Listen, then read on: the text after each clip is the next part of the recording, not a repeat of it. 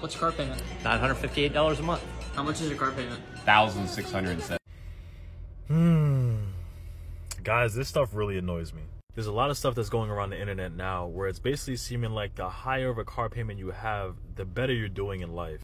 It's people like this that are really driving up the prices for cars nowadays to be what they are now.